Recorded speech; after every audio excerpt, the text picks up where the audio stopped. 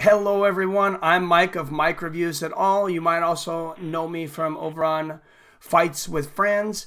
Today, I have a guest, Tamir. He has a background in car sales and now runs a YouTube channel educating the rest of us on how to go about the car sales process, kind of, what the behind the scenes are, I guess. And he's also done some videos on safety that I found interesting. Watched a couple of your videos, Tamir. You want to give us a little more background about what it is you do? Yeah, absolutely. And thank you for having me on your channel, Mike. I appreciate it. My name is Tamir, and I've sold cars and finance for 8 years now. And YouTube is something I've always wanted to do. And I actually had a previous background from high school, of all places, in media. So I did announcements on TV. I had a radio channel in high school and in college as well. So YouTube is just kind of the next big thing in media. I thought I'd combine the two loves together. Yeah, I don't think it's going anywhere, and I've had a good time on here, and it's just continuing to get bigger and bigger. Yeah. So anyway, I've only been YouTubing for less than 3 months, and in the past 3 months, I've gotten 116 subscribers. Past 2,500 views and just past 6,000 minutes of watch time. And I haven't even barely scratched the surface of what I want to cover regarding the car process and dealerships and car salesmen and why they tend to act the way that they do. Yeah, I've definitely had some bad experiences with them. Except if I had to choose between buying a new car and somebody asked me, maybe have a little bit of cancer, I'd ask them, how much cancer are we talking about? That's a no-brainer. That's a no-brainer. Of course you pick the cancer, right? Yeah, exactly. Oh man, my wife hates going in there with me too. It's just like, I hate it, but I end up feeling like I'm going in there almost looking for a fight because of some of the transactions I've had in the past, and they probably don't like me very much either. You know what? It's not the first time that I've heard it. I've heard it many times over my career. And in fact, part of what got me into the career, which I was telling a bit earlier, was my dad. He was proof with his words at describing car dealerships and car salesmen the entire time I was growing up. And before I even had my first experience with them, I automatically had that feeling too, where I felt like I had to defend myself or wait, just to make sure that I didn't get screwed in any way. So the reason why I went into the car business was because, one, I absolutely love cars, kind of like he did. Second, I felt like I could do something different about it to make sure people have a phenomenal experience instead. Wow, I'm glad you're doing this. I have plenty of questions for you, and I guess that one of the most annoying things to me, and I've actually just gone onto a lot and just driven off until I've seen that just about everybody does this. It's like when I go to a grocery store, when I go to a department store, all the prices seem to be clearly marked, and you would expect that the mileage is clearly marked on the car. Is there a good reason that they don't do that? Well, the prices are actually relatively clearly marked, but what tends to get a little hairy with it will be taxes, or if there's a special advertised price that's designed to really get the customer in the door. So, actually, many years ago, Congress, back in the 60s, Congress passed the Maroney Law, so all new vehicles, they have to have a window sticker inside their car that states what options the vehicle has and how much the car actually is. So they are clearly marked, but if you're buying a car and you're across the state lines, taxes can be different. If you're registering the car in a specific place, so your registration will vary. In the Seattle area, I live in what's called an RTA, which is actually a higher license fee. And a lot of times that information can sometimes be misconstrued or misunderstood, and it can cause misunderstandings as far as the actual price. In other words, people are actually paying for the car in total will be, because there will be some variance. Yeah, I heard about this. I just actually found out about this law like a couple of weeks ago, coincidentally, because I'm in Snohomish County, and when I go to get my license done, luckily it's it's like $57, and that's it. And now they got rid of the smogging. I don't know what they're going to replace it with, but what is that law over there? So in my particular zone, RTA zone, basically what happened is back in 2016, the people voting in the local elections actually voted for a measure to increase registrations on vehicles. So that way it would pay for the Sound Transit project that is building a train and rebuilding basically the infrastructure of the county over the next 30 years. So people really like the idea of having that better infrastructure. The problem is a lot of people were against it because it's going to take 30 years to build, and most of them won't even see it in their lifetime. So now the consequence of it is instead of having, a $50 or $60 license fee like you have down in Kirkland, my license fees every single year are about $500 to $600 a year on each of my vehicles. And I have two. So, that's $1,200 a year just in registration fees. Yeah, that's about what I was paying when I was in California, because I just lived there for a few years when my wife's from there, and there was like there it was like a value of your car thing. So some people's registrations could be exorbitant. Yeah, exactly. And then the newer the car and the heavier the car is, the more your license fees are going to be. So the two cars, they're average cars, they're not particularly expensive. But still, one of my cars, which is a 2003, which would normally have, a $50 or $60 license fee, has about a $300 license fee every single year. Definitely a lot of variants, and all those different variants, can confuse a lot of customers because a lot of customers just want to go into the dealership and they just want to know exactly how much they're going to be paying after tax, title, and license, etc. Yeah, I have actually, my experience was sometimes I had to get up in the window, I guess, but what I was saying was it was not clear at some places for me to see like any prices. And I guess Yeah, exactly. And there could be a couple of reasons for that. One is a vehicle that just comes on the lot. It may not have been priced yet. It could have been a vehicle that is, a very rare configuration, that there are only so many samples that are out there. So that being said, typically a dealership has a process that takes more or less 2 to 7 days to actually fully recondition a vehicle that they acquire. They do have to put a sticker in there that's called a buyer's guide. So in Washington State, every buyer's guide has to state what the vehicle is. It states what the VIN is. It states if it's being sold as is or if it's being sold with a warranty. However, something that's interesting is the buyer's guide does not actually require the prices. Huh. So it's kind of interesting because it's a little counterintuitive. The idea behind it is to protect the consumer, and it lets the car is available for sale. But as far as pricing goes, the only way to know what it's priced at is basically if the dealership has already done its due diligence to see what other vehicles are priced in the market, or, if they just expressly tell you we're going to sell this car for X amount of dollars. Okay, yeah, that kind of answers that some. My last car that I bought, I was again dreading as I went in here, and I kind of had a bad feeling for some reason about the car. It's like, seems to be something not quite right, but I drove around for a while. I'm like, maybe it's just me. I made the mistake. I didn't have it checked out by a mechanic, and I spent $6,000 on a car that had a blown head gasket. Sure. Yeah, that's no good. Yeah, which I've had replaced, and then of course he tries. I won't name the car dealership or what city it's in, so don't worry. But he says, well, you can take it over to my mechanic, and he'll give you a discount over there. And it's like, wow, this kind of, to me, maybe it's not, but it seemed kind of even more shady. How much diagnostic is there generally, you think, in used cars when people bring them in?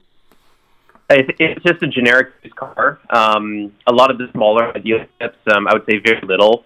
Basically, what they're checking for is they're checking tire tread length, if there's any obvious oil leaks, basically, and that's pretty much it. Some of them won't even change the oil or change the filter. My dealership, we do because it's a larger dealership. But, most of the smaller dealerships won't even go through the effort of doing any of that.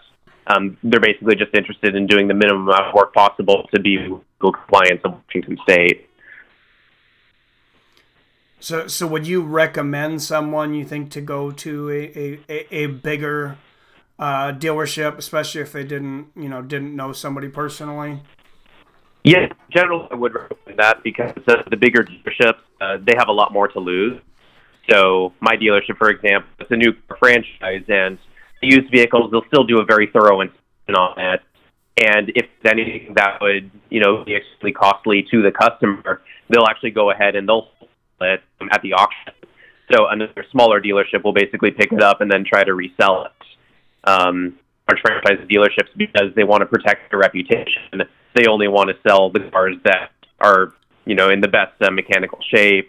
And a lot of them will even certify some of their cars enough with low enough miles and have a clean car. Yeah, I've seen some of these certifications that they sell, and some car lots that sell extra warranties. I've heard a lot of people that aren't happy with a lot of these warranties. What's your opinion on those? Are there some that are not so good and some that are beneficial? Yes, yeah, there are some that are not good, and then there are some that are actually quite beneficial. And I actually did a video of this 2 weeks ago of all the different protections that in the finance office will offer to the customer.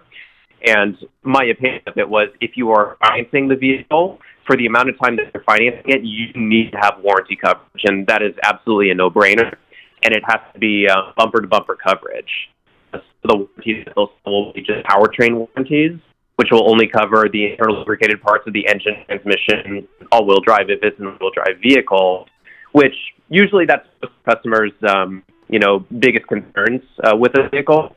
However, things like seals or head gaskets, like in the case of your vehicle, will actually not be covered because they qualify as items with most warranty companies. So, that being said, you do want to get a warranty that has as much coverage as possible, and especially cover things like the electronics or the wiring or the power equipment in the car, because typically throughout a life, NET cars are, made very differently than, many years ago. Those are the things that are likely to go wrong after the warranty is up. So they want to be protected in case of an expensive repair. Okay, yeah. That makes sense, because in the past, a lot of people, have been pretty negative towards the warranties, and I've kind of had an idea towards them, like I don't buy warranties when I go to Best Buy, because it's like most of the time it doesn't really make sense, and on my phone for the amount of the that the product is. But you do want to be careful, because there are some dealerships that they sell you a car, they'll ask if you want a warranty, and most of the time the warranty, it costs several $1,000s. Most clients will say, oh no, I'd much rather just chance on it. But if you have a good enough warranty coverage, then you have a more protected car payment. Because if you don't purchase a warranty that's coverage warranty, let's say your car breaks down, then you have to pay your car payment and you have to pay for the repair on top of that. And most clients, unfortunately, for that. So that's why I said you want to have that full coverage protection. But if you buy something that's just like a powertrain warranty, it really covers very little. So if your door lock actuator, for example, fails, you're going to have to pay out of pocket about $400. In fact, my personal car, just to give you an idea, I bought a 2014 Mazda, actually from a Mazda store, and I just purchased it without any warranty on it. So, and I knew what I was getting into, and I expected the car to be in fairly good shape, which it was. But a month and a half after I bought it, of all things, Bluetooth went out in the car. So I had to buy a new Bluetooth head unit, so I had to make a car payment, and I had a $660 repair on top of the car payment. So that was a lesson learned, and that's part of the reason why I formed my opinion the way that I did. Okay. Yeah, no, that makes sense. And Bluetooths have definitely gotten a lot better than they were 10, 15 years ago in cars. I know that. For sure. So definitely a necessity. We don't want people calling and texting while they're driving. Absolutely. One thing. Oh, go ahead. I was going to say, even a law in Washington State, if you get caught with a cell phone by your ear, the police will write you a ticket.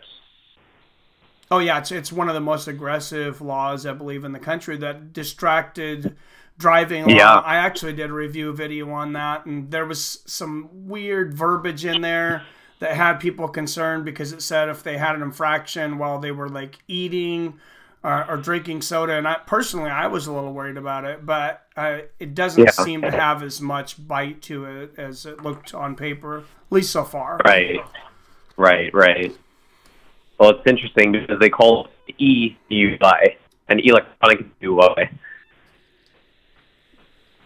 Yeah, that is interesting. But one of the other things I'm very interested in is when you go in and negotiate a car price. I've went to dealerships where they seem very, very willing to negotiate the price that's on there, and then some of them, and it's like we're straight to the sticker price. And of course, as you know, and most people probably know, sometimes a lot of that is if you're paying cash or if you're financing. But I mean, how much wiggle room would you say most salespeople have? It really most experienced salespeople expect to negotiate some bits. Whether it's on the pricing on the car, or whether it's negotiating all-weather floor mats or a gas or an extra key. Something like that gives a lot more value than just simply the dollar amount for the car. But depending on the car that you're looking at, if you're looking at a car that's a fairly common car like Toyota Camry, a Honda Accord, Nissan Altima, something like that, the dealership will typically have multiple on the lot, and they'll typically be more willing to negotiate because that's a volume car for them, and the incentive is sell. However, if you're looking at something that's a bit more of a unicorn and a bit more rare and is a very hot car in particular, then they're not necessarily going to negotiate with the client on that car because if you're not going to take it, they can find another buyer very easily that will. So that being said, as far as the markup scale, new cars actually don't have that much markup like people, some people expect, 20, 30, 40% markup. Most new vehicles have anywhere from 3 to 5% markup between their MSRP and which is the cost that the dealership acquired it for. Oh, really? That's good to know, because I was looking, when I buy my new car, I was like, I'm going to go to the deal, the actual manufacturer online, and I'm going to pay the docking fee and have it delivered to the dealership. I'm like, I'm not dealing with this, but that's good to know. Yeah. That's actually an interesting point that you bring up because franchise laws actually require new cars to be purchased at dealerships. So a lot of times you'll see on that window sticker that we were talking about a little bit earlier in the interview, you'll see a destination charge, which is sometimes $900, sometimes $1,000. So at my store, it's just under $1,000. But that's literally another $1,000 that the manufacturer charges to the dealership and then charges to the customer just to ship the car to the store, basically. You're required by law first from if it's a new car. So it's a little bit of an antiquated law. And actually, one manufacturer that was doing a really good job selling directly to the consumer and kind of, trying to go around the clock and really differentiated themselves was Tesla. Oh. So Tesla actually has a direct-to-consumer model, and it actually set them apart, especially about 5 or 6 years ago when their Model S came out. And a lot of people started like Tesla as a result of that. And what's really interesting is starting to kind of backwards, started to use more dealer franchises instead, end up having to charge a destination basically to push the car for free, which you would have anyway. That is my dream car is a Tesla. I want the Tesla for like my more everyday driver, and then I do really like classic cars, so I want a couple classic cars in the garage. But I am very impressed with those. Yeah, no, they are really impressive vehicles, I will say. Tesla is an entire other channel that I could even start because they're definitely one of the talks of right now as far as their business practices, as far as their vehicles and how advanced they are, so on and so forth. Yeah, there's a guy who started a channel recently. I was listening to it on Joe Rogan. He actually quit his job to be on Joe Rogan, and he, I don't know if you've heard this story before, but he bought a junked out Tesla, like completely from a flood. And yes. Yeah, you heard about that. He put it back together completely. That was amazing. Yeah, no, I've watched his videos actually. I forget what his name is right now, but I've definitely watched this video. Well, I'll try to put that in the description for everybody because I think people would find that very interesting. What he had to go through. It's like I know he knew it was going to be hard, but I don't think he thought it was going to be that hard. And Tesla wouldn't help him either. No, of course not, because it's proprietary information they'd be giving up. Yeah, I understand that part of it, but yeah, I found his story to be absolutely amazing, especially not being very mechanical myself. So, yeah. Well, it is truly an amazing vehicle. Electric vehicles in general, I think they are going to be the way of the future. So it'll be interesting to see what manufacturers are doing over the 10, 15, 20 years to basically make cars more green and more energy efficient. I really think so too, and I really hope so. And saying that, it makes me think of something that I seen in your video that you did on safety, actually. Cause, what was that you saw? I believe it was the last video you posted, or maybe it was second to last. And I'm a little concerned and very interested in self-driving cars. And you were talking about the stay-in lane function. Yes. There's definitely, I got a little bit of flack for posting that actually, and I would say when I go on a drive with my customers, it's one of the features that is one of those miss features, and almost always, it's one of those features when it comes down to negotiation, it's a feature where the customer thinks, well, we tried it and it wasn't 100% reliable, so it's really worth paying extra money for that feature. So that's part of the reason why I put it in the video. And the other reason is if you take the negotiation aspect out of it, but if you actually apply it to, driving every day, there's so many variables that have to be correct. It has to be a clear day out. You can't use it at night. The markers have to be clearly marked, so if it's on an older road, the piece is faded, it may not necessarily work as intended. So that's why it's not necessarily, worth the extra money for the safety feature that's not 100% reliable. Yeah, and I hope people weren't actually just taking their hands off the wheels and just thinking the car was going to stay in its lane the whole time. Hopefully there wasn't too much of that. Mike, believe it or not, they are taking their hands completely off the steering wheel, to see if it works. And that's not the only feature, but I'm just on many test drives that, a lot of the features that I even mentioned in the video that I posted just last week. People were literally accelerating into the car to see if the front braking would work, or would let their hands off the steering wheel, or they'd put the car in reverse and they would let their hands off the steering wheel and off the brake. With the blind spot monitor, they don't bother looking over their shoulder anymore. And basically, people have gotten so reliant on these safety features that they think the car is just going to drive itself, but they don't even bother, using actual driving habits that they learned from driver's ed. Yeah, I heard you were talking about that with the blind spot thing. I was thinking, oh man, that would be a pretty cool thing. And it's like, I'd like to say, hopefully that I would never get to the point to where I would stop looking over as much. But I mean, as humans, we're kind of lazy sometimes. We are, and to be fair, I said my car actually has 2014 Mazda does, but I said hear me, because a lot of cars are coming up with this blind spot monitor, and as a salesperson, a lot of clients are requesting that feature in brand new cars. But the problem with it is it does have its limitations. So, for example, it only senses lane over.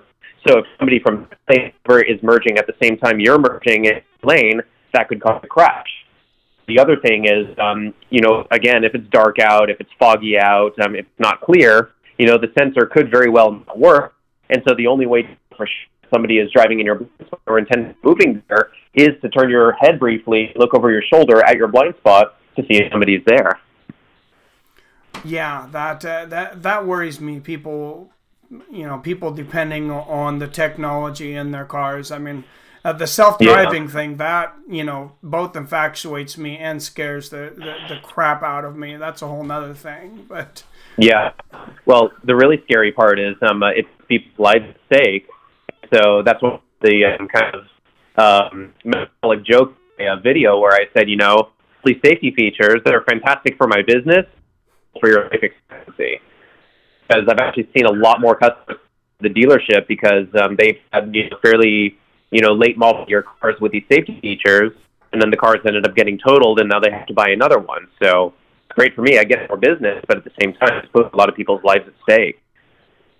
Oh yeah, I seen that you said that like 92%. The reason 92% of the people go to buy a new car is because they crashed their old one. They crashed an old one and it was totaled out. Exactly. Yeah, it makes sense. That's pretty much me. I pretty much, at least right now, and I pretty much drive my cars into the ground unless if I seen a great deal on a classic car I really wanted, I might put it in the garage. But otherwise, yeah, I'm pretty much driving it until it doesn't run anymore. Yeah, exactly. So we have the 2014, which only has 50-some thousand miles on it, and then we also have 2003 car, which is still running strong. So we've been holding on to those for a long time. And in general, with most of my clients, like if they're more tuned to personal finance and what's the best way to basically not lose your shirt on the car, I would say make sure that you're getting a car that fits your needs and hold on to it for as long as possible, because clients that typically use their cars more frequently, they're the ones that have all this in depreciation, and they're constantly paying higher and higher car payments because they keep rolling negative equity into their next car, which is actually another video that I did probably about a month ago, how to prevent parking negative equity in your garage. Yeah, that drives me nuts, especially with younger people, and I kind of try to steer them away from that. I remember having to go to a car lot actually when my youngest sister was 17 years old, and she was working at Jack in the Box, and she drives up in like it couldn't have been more than a year old Mustang with like all the features and everything. And she's minimum wage in Eastern Washington, it was like, I don't know, $7 an hour at the time. And I was like, What are you doing? I'm like, get in the car. We're going to go back to the car dealership right now. And give him a piece of my mind. I had to talk to him for quite a while, but eventually they took the car back. But she would have gotten repoed pretty much, 100%. She didn't even make enough to have the car. Yeah, exactly. That actually reminds me of another video we did. Myself and my finance director, we actually had to repossess the car from a customer because or not just the income, but several things he stated when he applied to buy a car were false. And basically, when we tried to get correct information from him, he kept beating us, and it got to the point where he was essentially driving our car for free for 3 weeks. And when we finally did find a car, above us out where the car was, had an extra key, and we took it and we gave him a notice saying that we took the car back because the car was for his. It was technically stolen. So anyway, I do see a lot of it happening at the time where some clients will either try to take advantage of the system, and unfortunately, I do still see some younger people getting taken advantage of just because they see a brand new shiny whatever the car is. And, they will literally do the minimum amount it takes just to get into the car, but for sure the car is going to get repossessed and leave them in a terrible financial situation. Yeah, that's horrible. Gets to that point. A lot of my viewers on this channel and on my bigger channel, a lot of the viewers on this channel actually come from my bigger channel, subscribe to both, but a lot of them are like me. They're not, I'm not super wealthy, and some of them are younger. They're looking for, if someone had, $5,000, a minimum, like $3,000 to $5,000, what would your advice be to them? A lot of them, maybe being, single or maybe just married without kids, a good value car to go out and buy and a good way to go about buying it. Yeah. If they have $3,000 to $5,000, say, don't use all of it for the first. Like if you have $1,000, for example, use only $3,000 for a car. And then that $3,000, depending on what you find out there, a handful of cars that are, decent for that price point, but you have to go through a lot of looking. So you want to make sure that it's a car that, is found really mechanical, they just definitely take it to a mechanic. And if they don't let you take it to a mechanic, then that's already a sign.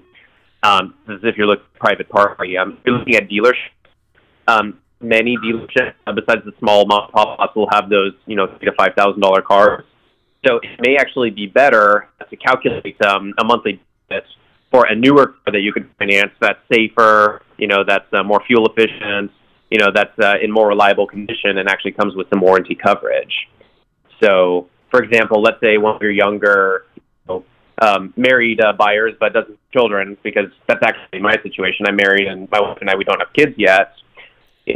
What we did with our Mazda is we financed it because we didn't have the money to pay for it in full, but we put a payment of $2,000 and we had a $350 car payment, and that was 5 years. What we ended up doing is we just ended up paying it off early whenever we were able to. So we just paid it off probably 2 months ago, and that was within 2.5 of the 5-year term. So we paid it off way sooner than expected.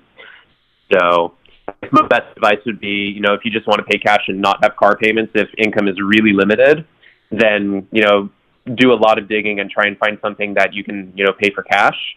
Otherwise, if your needs are a little bit more family-oriented, like you're obviously trying to protect all the occupants, like, your husband or wife, or your pets, or if you do have children, you may want to look at something newer and finance it, but make sure that you calculate a decent budget so you're not breaking the bank. Yeah, that makes sense to me. I mean, me and my wife, we both have finance cars now, but yeah, we have 2 teenagers, and then we also have our mother-in-law lives with us. So I mean, safety, is pretty big concern. She's got the soccer mom van, and that's actually what she likes. So I'm like, all right. Yeah, absolutely. But if you're a younger married couple, like, for example, my wife and I, we drive a Mazda 6 sedan, and we have a 2003 Honda Accord as well. So are they the flashiest of cars? No, but there's a reason why you see so many of them on the road, just because they're fuel efficient, they're comfortable, they're fairly well optioned for what they are, and, they're reliable, and they'll last for a very long time. So you don't necessarily need to have the nicest, Dodge Demon or Dodge Hellcat, or you don't need, a Ford Mustang GT350 or anything like that. They're very fun cars, but that's if you have the disposable income to spend on those.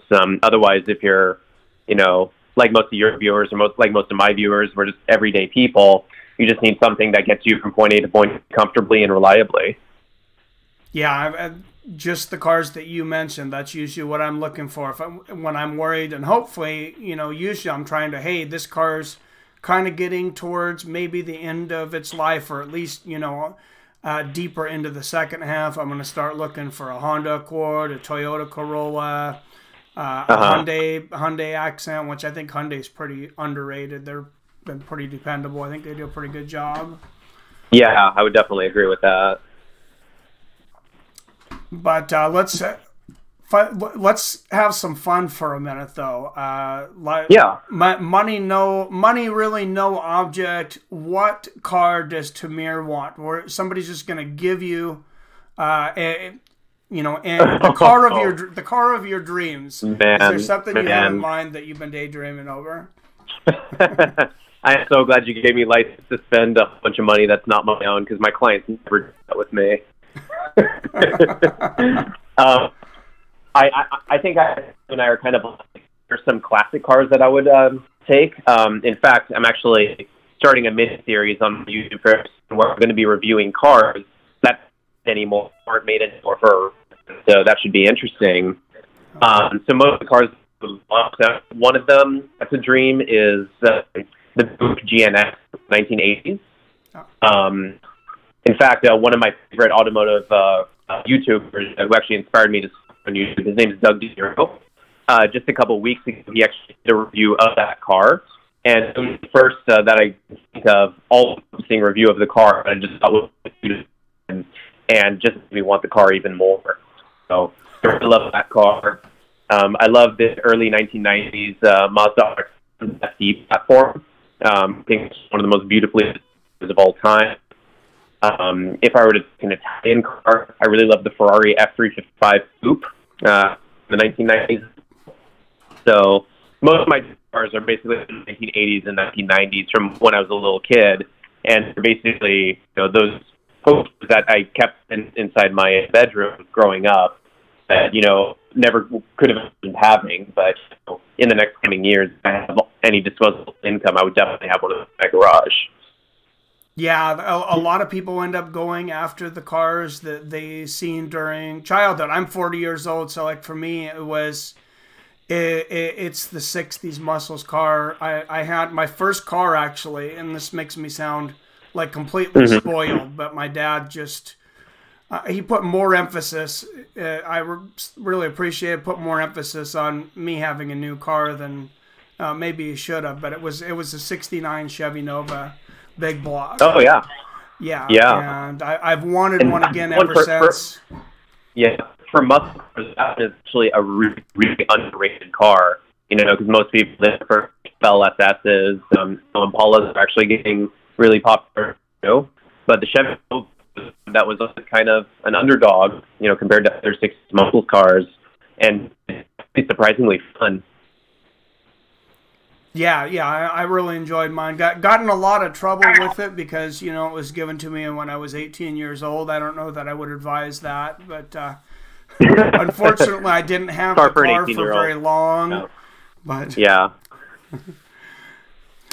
I actually didn't destroy it. I had some mechanical problems. It was stupid of me. And I sold it temporarily to an uncle of mine who's he's since passed, but he wasn't the most responsible person on earth, to put it mildly. And I sold it to him very cheap, and with the agreement that I would come back and buy the car within the next year. Well, when I came back into town about 6-7 months later, he had sold the car to someone who had taken it somewhere else, and I could never track it back down. Yeah. But yeah, classic cars are definitely big for me.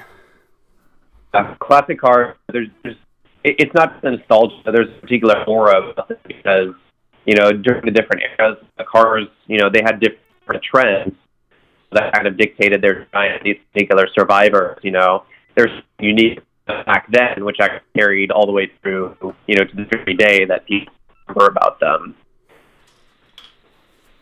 Yeah, and I don't know. I like to say that I like the character of them, which I guess maybe just sounds generic. Maybe it's just one of those things that, it got stuck in my head as a child, and it's like, okay, this is what's cool, so this is what I want now. Yeah, so definitely, if I could one of those three cars, those are probably my top three. There's a whole laundry list of cars, that would probably take, far longer than you probably allotted for this to go over, because I could talk about it forever. But, those three are definitely my top three. Well, I know we have a lot of classic car fanatics on my channel. Sports fans, fight fans also seem to be. We're a bunch of, I don't know, what do you call it, goofball Neanderthals. We like fast car. We go fast. We watch fight, kind of thing. Yeah. So, exactly. It's a lot of fun. We're just guys, but you're doing a great job with your channel. I really have to compliment your editing. Very informational for guys that check out your channel. I like how you really get straight to the point. You can tell that you're very aware of the fact of people's time and not to waste their time. So very concise. So thank you for that. I appreciate that. Well, thank you. I appreciate it. Yeah. All right. Well, hey, thanks for coming on the show. I appreciate you coming on here. Everybody, go over to your site, Tamir. I wasn't sure how to pronounce your last name. I didn't want to get it wrong. That's okay. It's Tamir. Okay, thank you. Yeah. Sometimes I have some issues with some of those names, but yeah, thanks again. Everybody, go over to his channel, check it out. Make sure that you hit the like button over there too, and comment to Tamir so he knows that you've been over there. And also, if you don't mind, put that you came from Fights with Friends so we can kind of gauge how successful this was. And thanks again, Tamir. I really appreciate you coming on. No problem. Thank you so much for having me, and you have a wonderful day. You too. Thank you. All right, everybody. As always, I love you. I respect you. And I'll see you all next time.